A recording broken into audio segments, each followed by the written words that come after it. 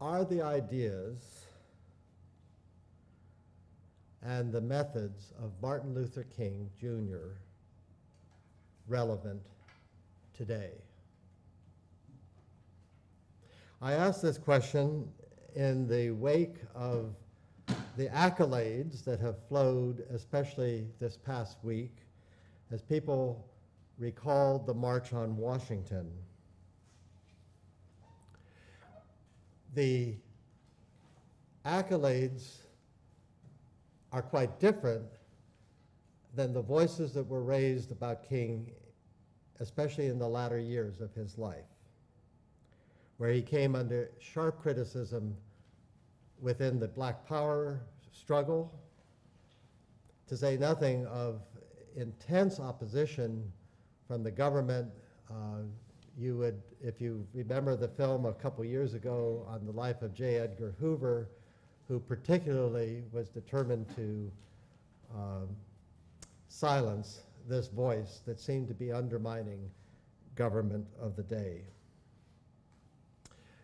To even speak about King in a Canadian context might seem puzzling.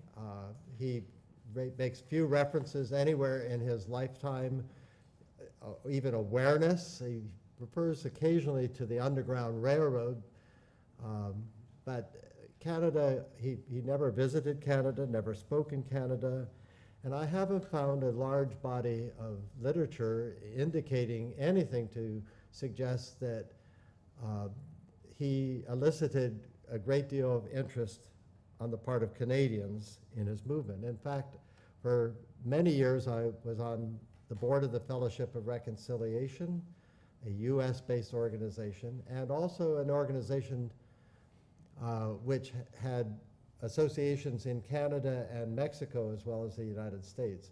And the Canadians in those contexts really dismissed King as of irrelevance. Nonetheless, we have just witnessed this tremendous outpouring of interest with a large march in Washington and speeches again from the same place where he delivered his famous "I Have a Dream" speech. And I would want to suggest three possible dangers in this metamorphosis of King from a mere mortal with a very powerful speaking voice to a mythic hero. At the time of his death, he led a divided movement. He led part of a divided movement. And in much of the accolades around King, I see a great deal of trivialization of what he had to say and why it might be important today. He foresaw this.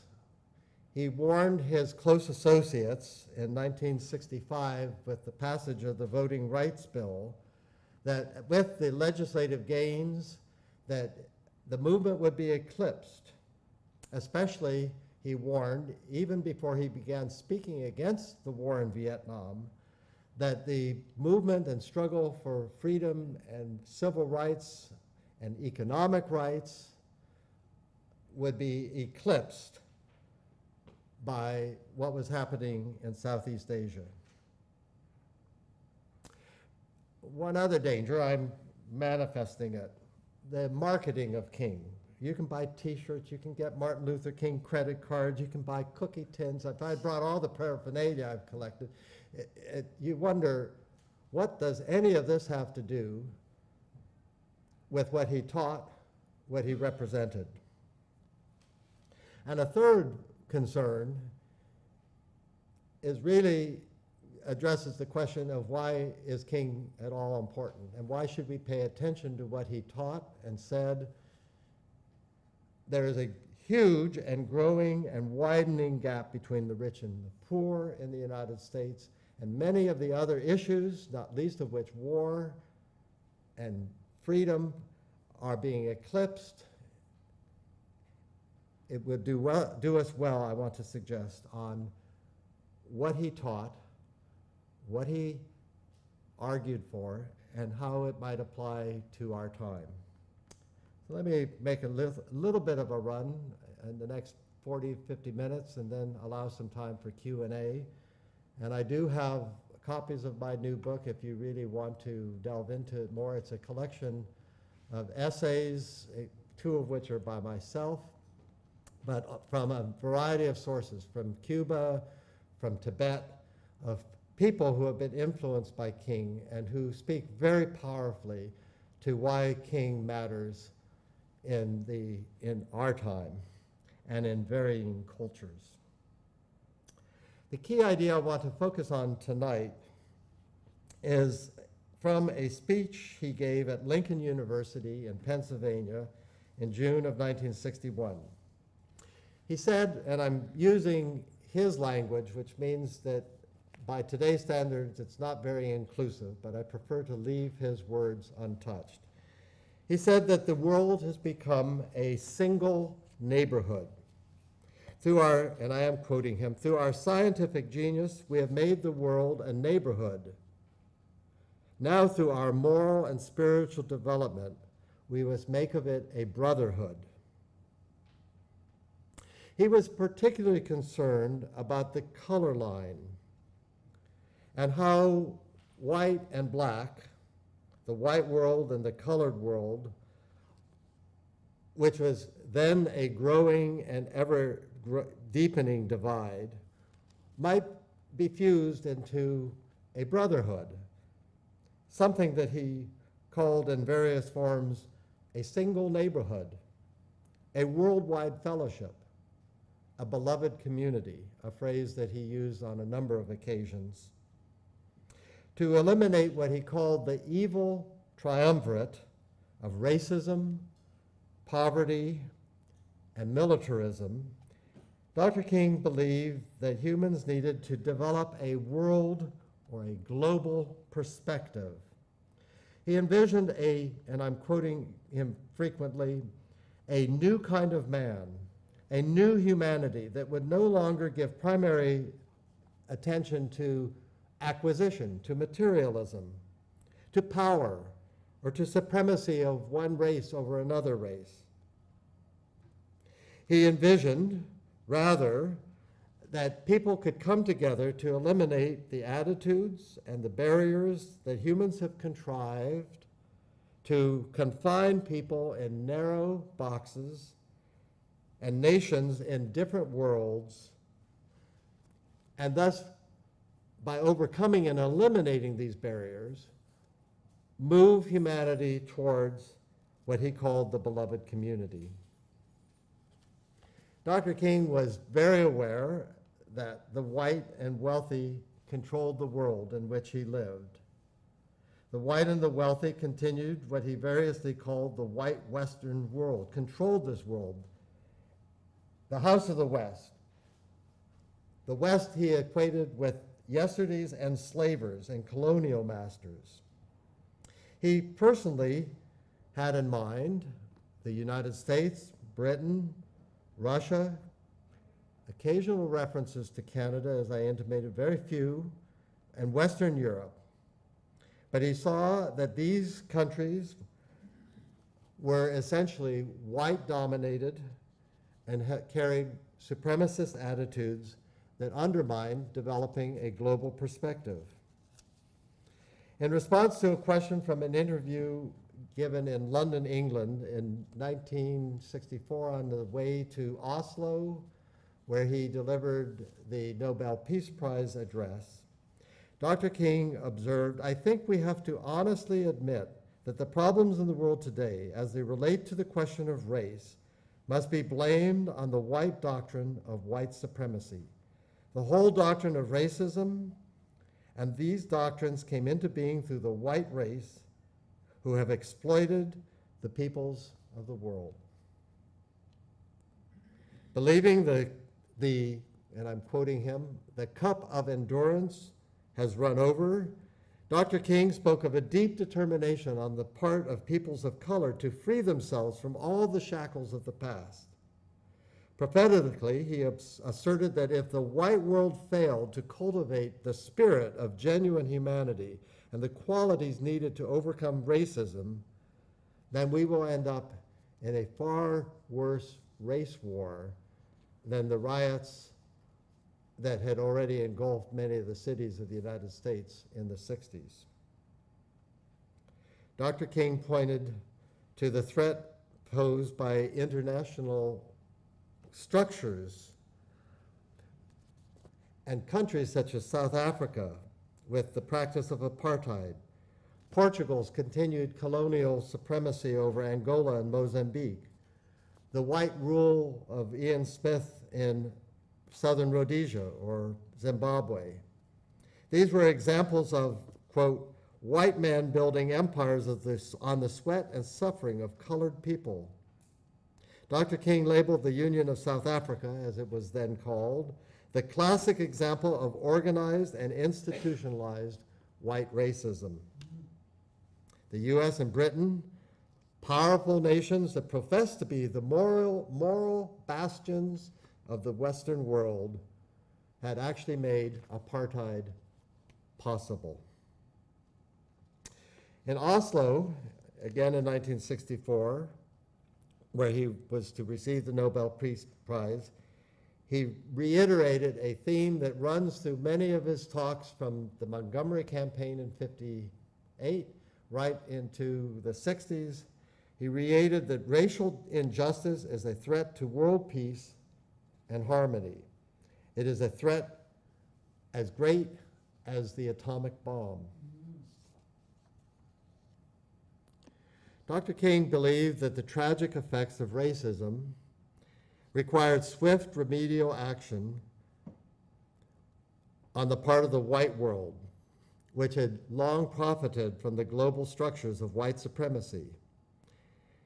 He also cautioned against antiquated thinking about race and ethnicity that white people tended to have, and their use of the vast resources and labor of people of color to their good rather than to the good of the whites as opposed to people of color.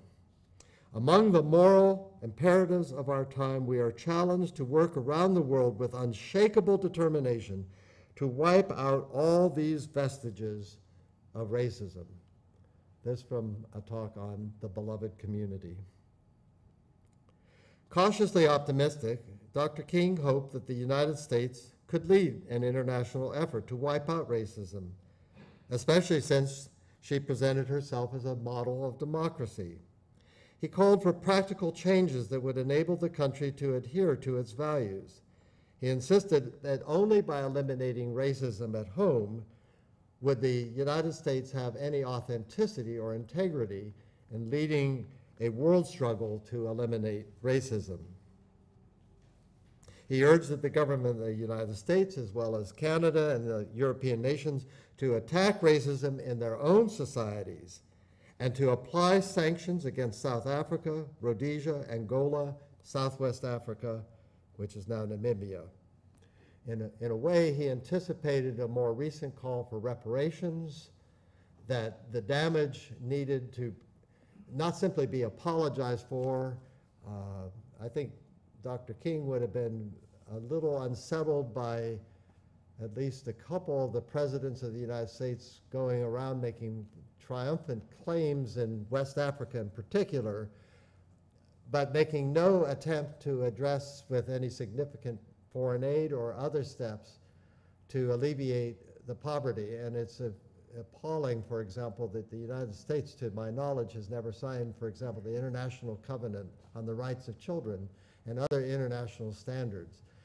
They may have signed, presidents may have signed these, but the US Senate has persistently refused to ratify some of these international accords, thus rendering the US quite isolated in many of the forums of the world where there is serious attempt, for example, the Jubilee campaign, to forgive debt and to level the table, as it were, to allow the poorer countries of the world to move forward.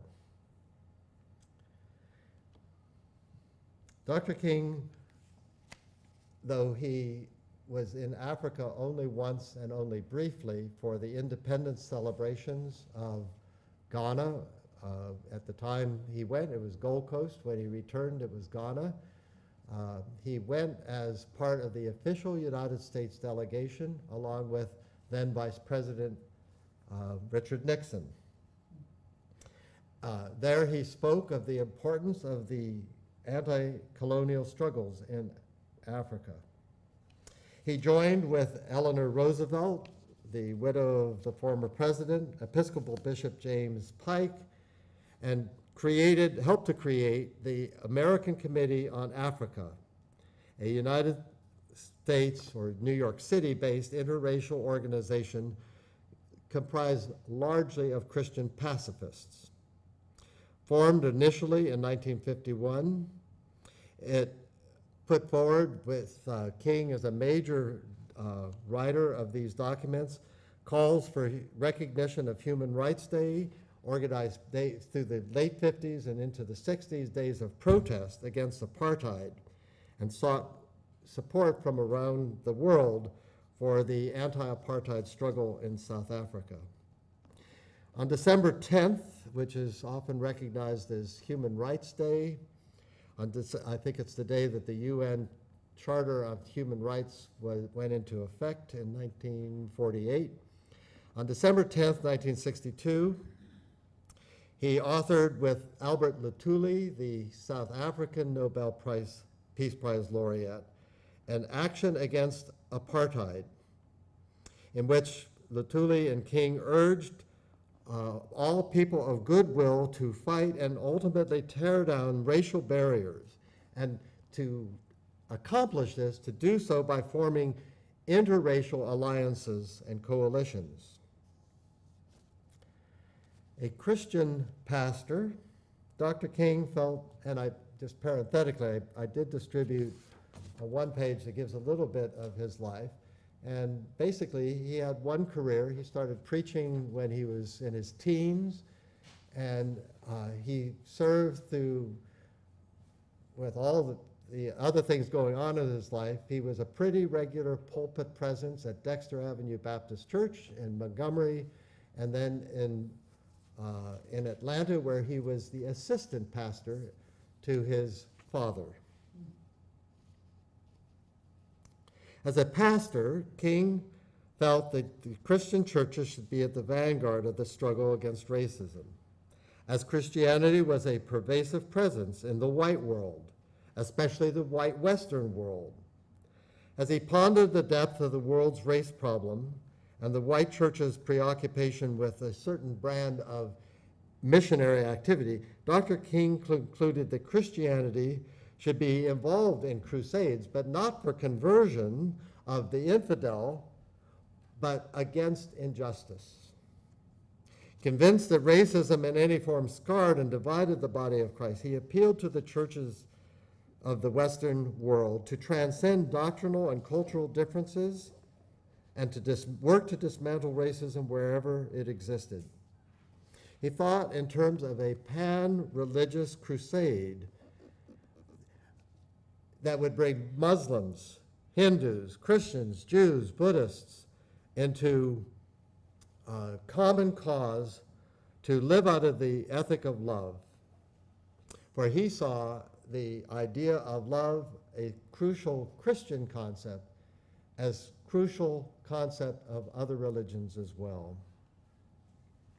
In 1957, King predicted that the World Council of Churches would hound every Christian layman everywhere with a nagging conscience on the issue of race. Similarly, in 1964, during an interview while he was in the UK en route to receive the Nobel Prize, he noted that Pope Paul VI and the Catholic Church had categorically denounced racism as morally wrong. And he asked, why aren't the churches making a similar proclamation of the injustice of apartheid? That at least parts of the Christian churches were speaking out against racism encouraged King. He felt that the world's churches, with their vast resources, could do more.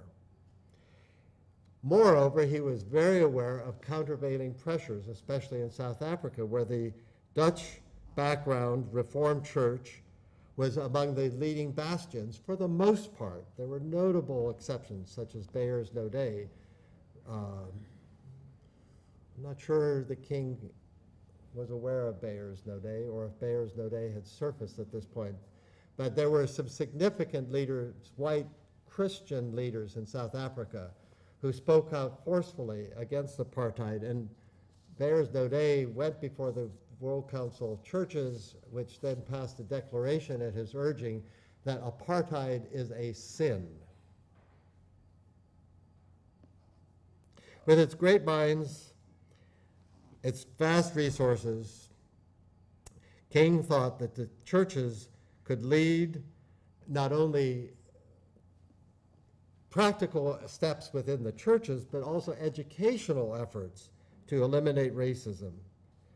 He had in mind an education that encourages not doctrinal conformity, but rather a devotion to the search for truth and a refusal to abandon the light of reason. He believed that education could move white people in particular beyond the maze and myths and stereotypes that often their educational backgrounds reinforced. That institutions could bring people of different color together, and that together they could undertake the purging of false ideas and the fostering of understanding, self-worth, and an ethic of mutual respect. Now, I must say that if anybody needs the references to these, either get my book or give me an email and I can send you a copy of the transcript, because a lot of these phrases that I'm using are Dr. King's and not my own. Knowing that involvement of the United States and the European nations in the history of slavery, segregation, colonialism, and neocolonialism, Dr. King condemned, and I quote, the exploitation of colored people of the world. He insisted that the wealthy had a moral obligation to provide capital and technical assistance to the developed nations of the world, and he advocated, and again I'm quoting his language, a massive, sustained Marshall Plan to conquer the ancient enemy of poverty and enemies of poverty and race. Now, I don't assume that everybody knows what the Marshall Plan was. It was an aid program in the Truman administration immediately after World War II. Truman's Secretary of State was George Marshall, and it was a massive program of assistance, especially to countries like Greece and Turkey, which seemed likely to topple into the communist bloc. In urging such aid, he was aware that the powerful countries might be seen as surreptitiously trying to control the poor countries. Such an approach he felt would be wrong. He condemned any paternalism or neocolonialism, but still insisted that the world needed to resolve and to wipe out poverty, ignorance, and disease.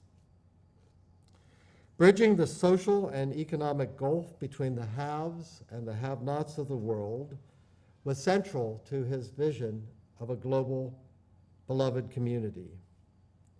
King confronted the white world with its responsibility to compensate for the evils of history, past and present. He warned against gross neglect of the problems of poverty and illiteracy could lead many of the poor countries to embrace communism or military dictatorships. Towards the end of his life, King saw life more broadly than in racial terms. I think in the Montgomery bus boycott, he was very much part of a black world with some contacts with the white world, but he was very much part of the black movement. But increasingly, as the campaigns developed in Georgia and in Alabama, he found himself in increasing alliance with whites. He also became aware of the impact of the nonviolent struggle in Montgomery and other parts of the world. He was invited to Ghana, to Nigeria, to India, to Brazil, to Norway, and in speaking in various contexts, he would often use the opportunity to focus on the specific problems of the country. He had a staff that would help acquaint him with what was going on in Jamaica. And you can read some of his comments in Jamaica and say, well, how did he ever have a chance to study? Well, he had staff who worked on this and helped prepare his speeches, which has now become controversial in that there's some concern about how much of his words are, in fact, his words. They're words that he delivered. I'll just leave it at that. A major focus in his last 3 years of his life was his opposition to the Vietnam War. He did not speak out initially against the war, but in his close circle, after '65, was concerned as the U.S. built up in Vietnam. And finally, on February 25th, in 1967, in Los Angeles, he came out strongly and forcefully against the war in Vietnam, or at least the U.S. part in the war in Vietnam. He expressed dismay that in addition to the deaths of U.S. soldiers, countless Vietnamese peasants were dying. He felt that the war was catastrophic for the principles and values of the United Nations and for President Johnson's agenda for bettering the economy of the U.S., the war on poverty, and for world peace. For Dr. King, the war not only played havoc with the domestic agenda of the so-called Great Society, but also placed human survival at risk. The use of atomic weapons was a real possibility during the Vietnam War. He decried the production of more and more deadly armaments that threatened human survival. He warned, and I'm quoting from this speech in 1967, February 67, "The past is prophetic, and that it asserts loudly that wars are poor chisels for carving out peaceful tomorrows. One day we must come to see that peace is not merely a distant goal that we seek, but a means by which we arrive at that goal. We must pursue peaceful ends through peaceful means. How much longer must we play at deadly war games before we heed the plaintive pleas of the unnumbered dead and maimed of past wars?" He pleaded a month later in New York City in an address that has been widely reprinted and in many languages. He called for the end of this madness. "We must stop this war now. I speak as a child of God and brother to the suffering poor of Vietnam. I speak for those whose land is being laid waste, whose homes are being destroyed, whose cultures are being subverted. I speak for the poor of America. I speak as an American to the leaders of my nation. The great initiative in this war has been ours. The initiative to stop it must be ours."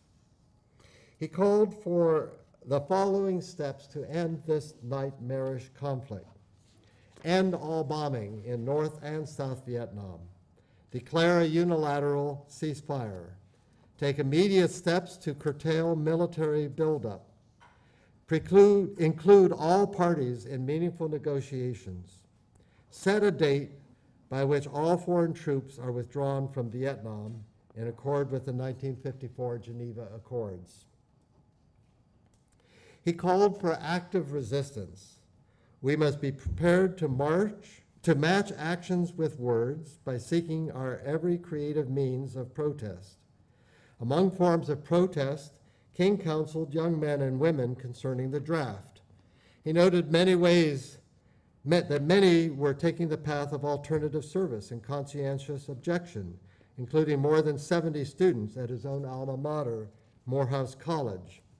He encouraged all seminarians and ministers of draft age to give up their exemptions and seek service as conscientious objectors.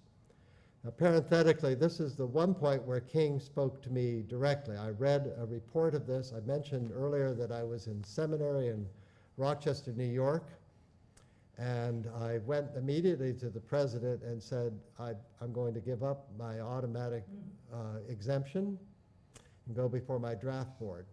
What I was surprised by Dr. Bartlett's response was encouragement. And I learned only later, doing project for an entirely different book on the history of the Baptist Peace Fellowship, that he himself had been a conscientious objector in World War II. In any case, that's how I ended up serving through the U.S. government for 3 years as doing stuff like putting in wells in villages in Cameroon. For Dr. King, the Vietnam War was cruel and senseless. He cited William Fulbright's phrase, an arrogance of power. He thought the U.S. had become the greatest purveyor of violence in the world today. He felt the war was bringing us close to World War III. He lamented that too many governments and heads of state speak of Gandhi, but do not follow Gandhi literally and apply his spirit to international problems. It has been my belief that nonviolence is the only solution to the social problems of the world. More than ever, he commented, the Gandhian method of nonviolent direct action must be applied in international affairs. King felt that within international forums such as the UN, the U.S. could take a role in fostering a revolution of values that would make the pursuit of peace possible and take precedence over the culture of war that had come to dominate the United States. He saw the UN as an important forum for guiding diplomacy and economic action in the promotion of peace and security. We must speak out in a multitude of voices. The thunder of our voices will be the only sound stronger than the blasts of the bombs and the clamor of war hysteria. He called upon the United Nations to intervene non-militarily in the Vietnam conflict. The alternative to strengthening the UN and disarming the whole world may be civilization plunging into the abyss of annihilation. He called for a peace race to replace the arms race. He urged synagogues and churches to take the lead in making this a reality. He urged them to become a major positive force in eradicating war and establishing a culture of peace. He encouraged the white churches to reclaim Jesus' image as the Prince of Peace and to reclaim the sacrificial spirit of the early Christians and to make relevant in his time their prophetic witness against war. He called for a deeper and more consistent moral commitment to overcome the evils of war on the part of whoever committed war. He saw peace not only as a goal we seek, but as a means by which we reach that goal. Now, in the last few minutes before I open the floor for questions, I want to just speak especially of the bonds that King began to forge with people of African descent. As I mentioned, he was part of the official delegation in 1957 to recognize the independence of Ghana. Accompanying him was Vice President Richard Nixon and the African American Nobel Peace Prize laureate. We often forget that King was not the first African American to receive the Nobel Peace Prize, but Ralph Bunche, who received the 1950 prize for his mediation in the Arab-Israeli conflict that led to the creation of the State of Israel in 1948. Two black congressmen were also part of the delegation, Charles Diggs and Adam Clayton Powell Jr., as well also his wife accompanied them. In Ghana, King saw the birth of an independent nation. There were a couple of countries that had not come officially under colonial rule, but the transition from colony to independence of Gold Coast was a remarkable event in the 1950s. An independent, as he put it, an independent Negro nation demonstrates that the elementary rights of citizenship and equality, it could be a model for people of color everywhere. Ghana's independence was the start of a worldwide move towards independence. And it's important to remember in the 50s, much of the world was still under colonial rule of Angola, Britain, France, and Portugal. He equated the squalor he saw with the squalor of people of color in parts of the world that he visited, including India on another occasion, and Nigeria, which he also visited. When he undertook such international travel, he was inspired that the colonial world was coming to an end.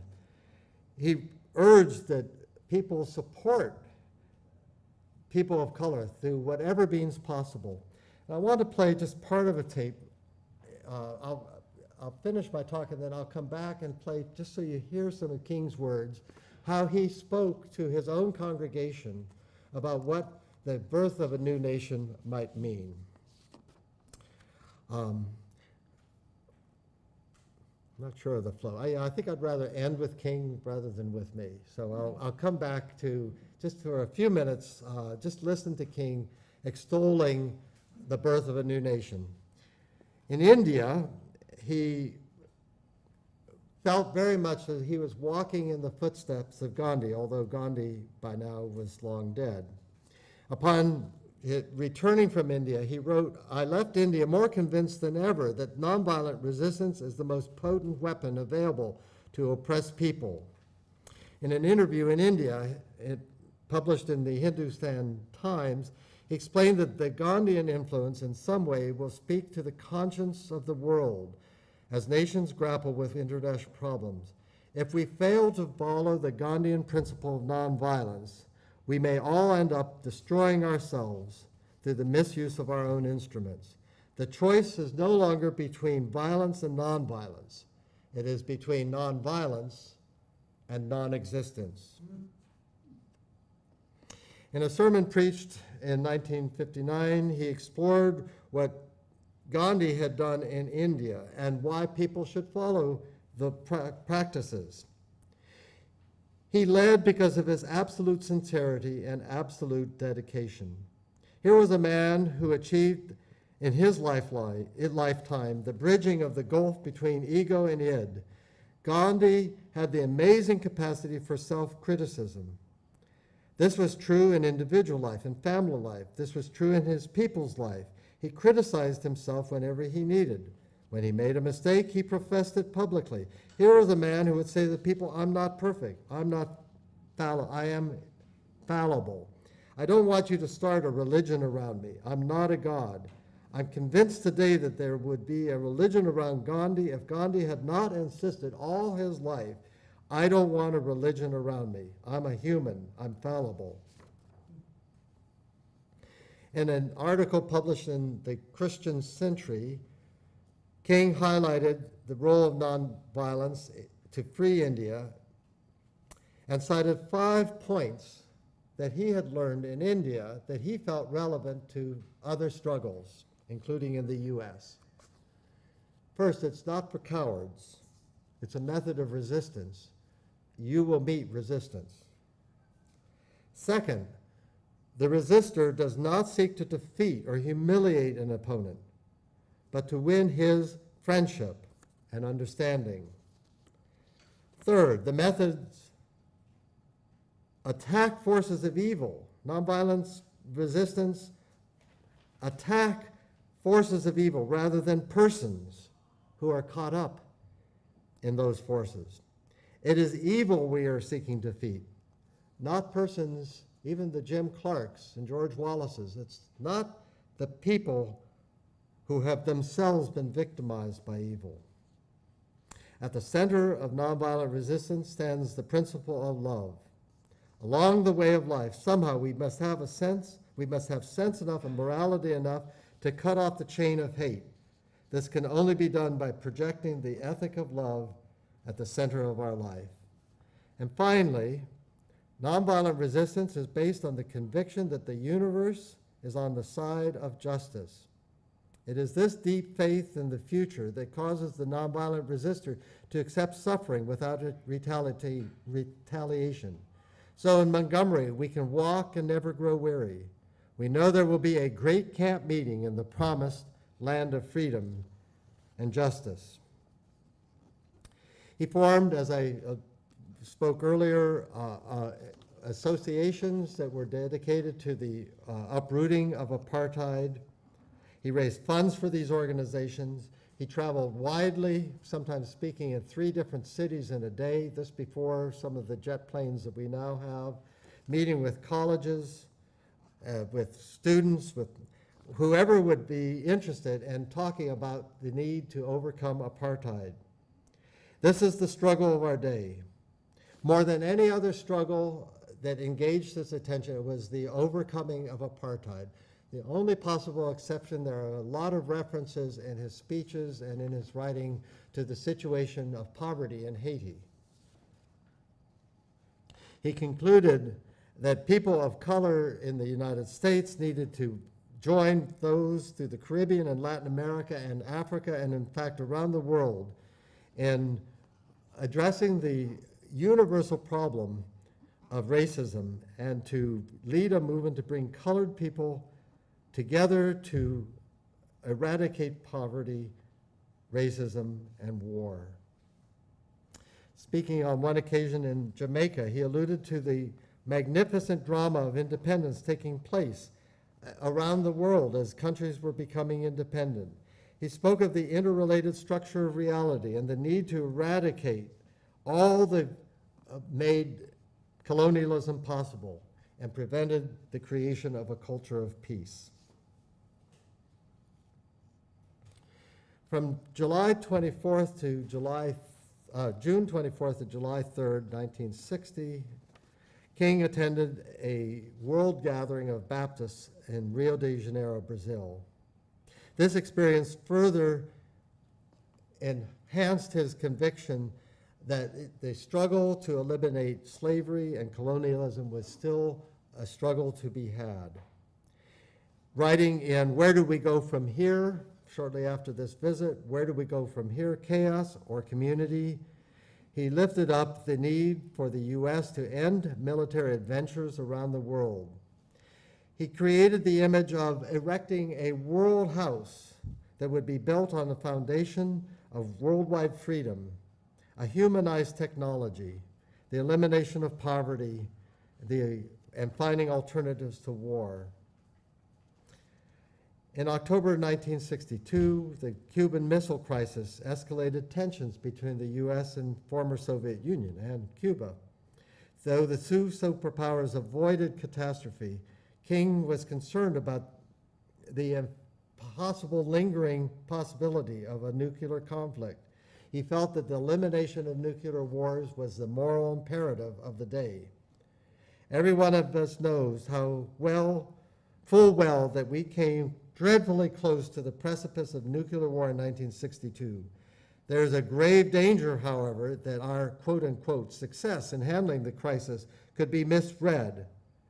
We cannot allow the passing of this controversy to enable us to continue a policy of building up nuclear armaments.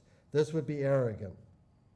King urged that the U.S. turn its attention to disarmament and to improve the health and education programs of the world with the funds released from producing arms. Brief reference to the Arab-Israeli conflict. It was a deep concern for him. He wanted to go to Israel but never had an opportunity. He was concerned especially for the survival of the Palestinian people. He was convinced that the Arab world is in a state of imposed poverty and backwardness that threatens peace and harmony. He called for the UN to take action that would lead to the development of the Arab world and a lasting peace in the Middle East. He called for recognition of China. This was in a period before the U.S. had relations. I think Canada preceded China, the United States by at least a decade, and its admission to the United Nations. He could not envision a peaceful world that excluded the population, so significant a population. Moreover, working with China was necessary to resolve the conflict in Southeast Asia. I could go on with a sort of shopping list of areas around the world. Suffice it to say that I have tried to address the question with which I open. What were King's ideas, and are they relevant for today? Civil conflicts persist. Expenditures on human development have decreased. Nuclear weapons are a reality. Civil conflicts persist. We've been, for the last few days, teeter-tottering on the brink of war in Syria, which could involve ultimately nuclearization. Israel and Palestine have yet to resolve long-standing conflicts. I want to suggest that these situations require attention to the building of a culture of peace. I've pulled out of my pocket, and I'd like to close with this, and then we can listen to King and respond to questions. I went to the King Center in Atlanta. I started working on King research in the 80s. And I happened to be in Atlanta at the time of the first King holiday in the United States. It was starting to fall apart, so I finally had it laminated. But this has been my commitment since 1968. In honor of Martin Luther King Jr.'s life work, I pledge to do everything that I can to make America and the world a place where equality and justice, freedom and peace will grow and flourish. On January 20th, 1986, I commit myself to loving, not hating, increasing understanding and not showing anger, making peace and not war. Those pledges of 25 years ago strike me as worthy to continue, and I invite you to join me in a world effort to create a culture of peace, first in our own societies and then worldwide. Thank you.